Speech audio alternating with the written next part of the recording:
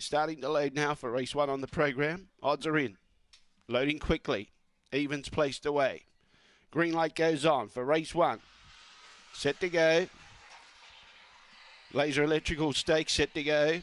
Away, Flash Marsha began okay. Now, good speed out wide, burning across with Zambora Club. Bold Harrow's trying to go with it. Zambora Club's got the speed, though, on the outside, and now gets a length in front. It's got too much toe. Running on was Rooster behind those. Following those through was Ken Tiller. On the inside, Flash Marsha. At the tail end of the field was Chelsea Champ. In front, Zambora Club. On the inside, Bold Harrow. Bold Harrow bowls him over. Bold Harrow wins. Beats Zambora Club. Third was Rooster. Fourth placing was Ken Tiller. Then in turn behind those at the tail end of the field was Flash Marsha and Chelsea Champ, and the time around 23:40. Bold Harrow takes first prize after being outpaced by Zambora Club down the back straight. Has railed through nicely to take first prize. Raced by John Nugent, by Kinloch Bray out of Glass Roof, and Captain Abbott, the winning trainer.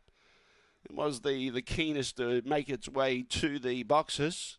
He showed a bit of dash early, but then the pressure of Zambora Club, who jumped so much better here today compared to the jump at Warrnambool the other day, showed very good dash down the back straight. They've run a respectable time, 23:43, so these greyhounds are going to win their fair share of races once they learn about the game. 5 beats 7, 8 and 4.